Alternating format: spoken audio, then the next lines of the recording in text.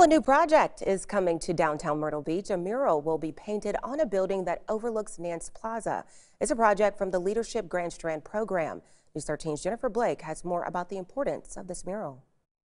Soon, artists will be filling up this building wall behind me with paintings that represent Myrtle Beach.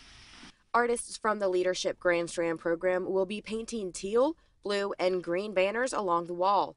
The Leadership Grand Strand Program is sponsored through the Myrtle Beach Area Chamber of Commerce.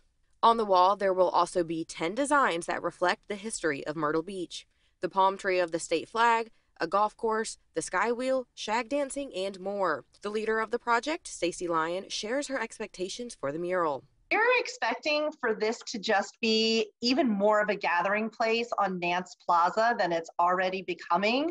And of course, this is going to help the launch of the Arts and Innovation District. And there's going to be lots of new and exciting things coming down there in the 9th Avenue area. The painting of the outlines was planned for this evening, but is being rescheduled to a later date not planned. The Leadership Grand Strand Program is also looking for donations to help pay for this mural. Reporting in Myrtle Beach, I'm Jennifer Blake for News 13.